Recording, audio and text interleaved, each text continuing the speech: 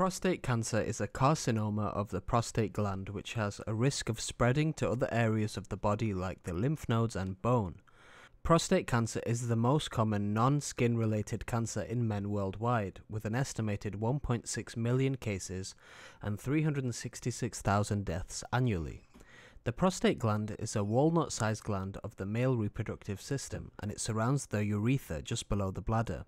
It's about 3 centimeters in size and weighs about 20 grams. The functions of the prostate gland is to secrete fluid that nourishes and protects sperm. During the process of ejaculation, the prostate squeezes this fluid into the urethra and it's expelled with sperm as semen. Prostate cancer may be without any symptoms, especially in the initial stages. However, during later stages, symptoms may include pain, difficulty urinating, blood in the urine, or radiating pain in the pelvis or back. Fatigue is also another symptom. The symptoms of prostate cancer are similar to benign prostate hyperplasia, which I will be making a separate video on.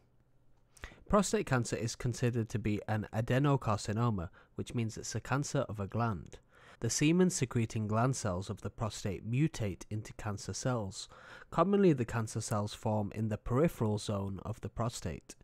These small clumps of cancer cells start off by remaining in the prostate gland, which is a condition known as carcinoma in situ, or prostatic intraepithelial neoplasm.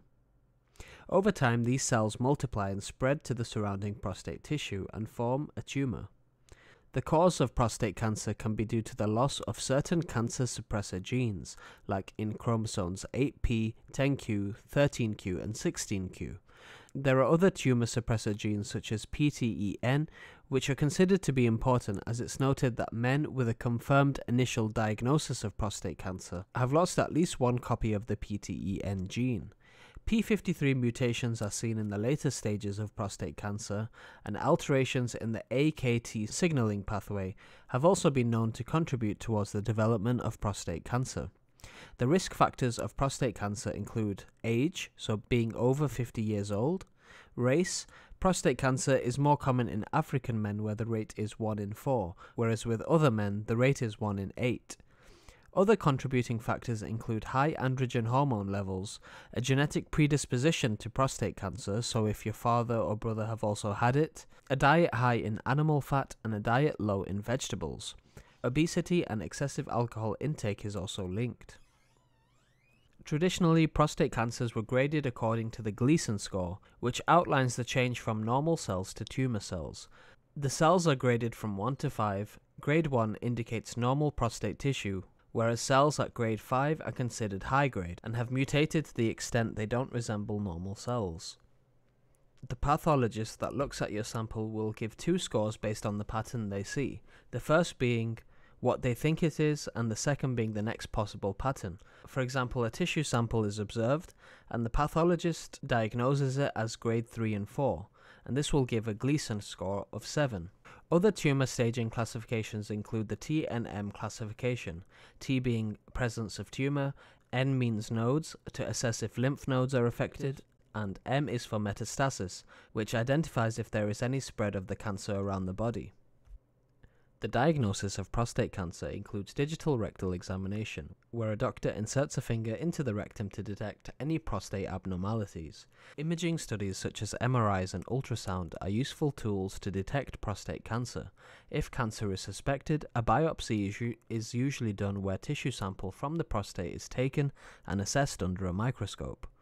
Prostate cancer can also be screened with a blood test with elevated prostate-specific antigen, abbreviated as PSA, and if it's elevated, this indicates abnormality of the prostate.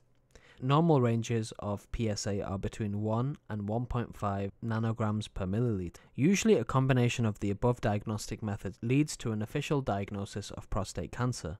Treatment of prostate cancers includes surveillance. This is where the tumor is carefully observed over time, with the aim to begin treatment if there is any signs of progression.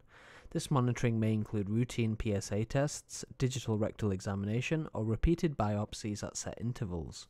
As prostate cancers can be slow growing, this is a suitable treatment option, but it's not considered for more aggressive forms of prostate cancer. Other treatment options include radical prostatectomy, where seminal vesicles, the prostate and the ampullae of the vas deferens are removed. Radiation therapy to target the abnormal cells is also a treatment option. External beam radiotherapy is one option where radiation is directed towards the whole pelvis externally with the aim to inhibit cancer cell growth and eliminate cancer cells. Another form of radiotherapy is brachytherapy, where tiny radioactive seeds are placed in the body close to the tumor. Cryosurgery is a treatment that uses extreme cold produced by liquid nitrogen or argon gas to destroy cancer cells and abnormal tissue. Hormone therapy is also considered to reduce androgen levels and to prevent them reaching prostate cancer cells to reduce growth. Luteinizing hormone blockers, which stops the pituitary gland making luteinizing hormone, therefore testicles don't receive the message to produce testosterone. Elevated androgen levels promote prostate cancer cell growth. Examples of luteinizing hormone blockers are leuprorelin and buserelin. Anti-androgens are a type of medication that stops androgens from working by binding onto the receptors and stopping the binding of testosterone. The aim is to reduce prostate cancer cell growth, and examples of anti-androgens include flutamide and bicalutamide. When anti-androgens and luteinizing hormone blockers are combined as first-line therapy for prostate cancer, this is called a combined androgen blockade. The life expectancy with the diagnosis of prostate cancer is hard to predict, as there are a lot of medical and lifestyle factors which may cause the number to vary.